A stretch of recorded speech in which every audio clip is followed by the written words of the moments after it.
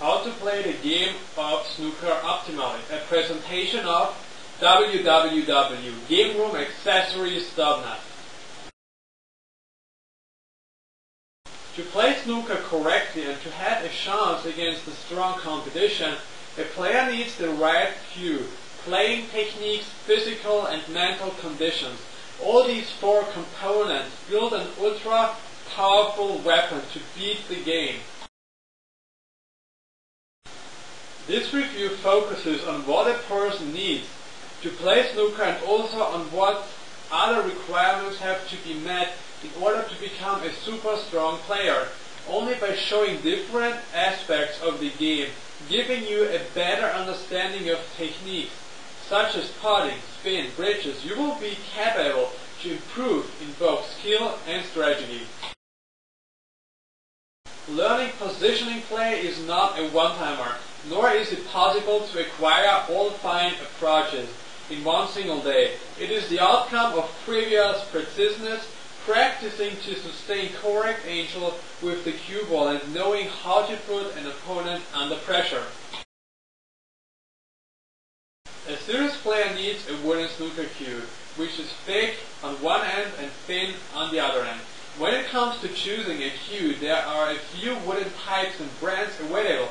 There are different balances, kinds of boards, different variations of cues, different size tips, one piece, two pieces further down the cue, and many other variables. The best way to go about a snooker cue is by visiting a shop, testing various references and figuring out which one suits your hand best. The reason why you want to do this is because you want to find something that is literally made for you. We all have unique desires, wishes, styles, and also hands. You want to look for your cue that it won't get damaged, and also keep an eye on where you put it. The most important part of snooker cue is the tip, especially when it comes to playing solid games with serious and professional competitors. A person also needs a chalk and has to brush the cue after each ball contact. This is mostly seen, common, and the case by championships and tournaments. Professionals made this tiny task to a habit, and after each red ball or color they brush the tip with the chalk carefully.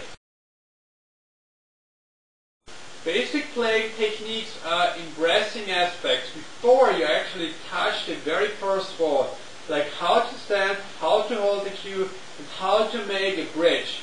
Regardless of whether you are a professional or amateur player, these basic techniques are essential to make each game better and drastically reduce weak performances.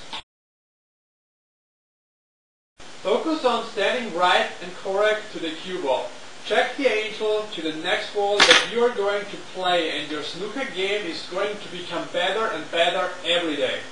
These are some standard and elementary tips on how to start with snooker and should help to get a better feeling during a game.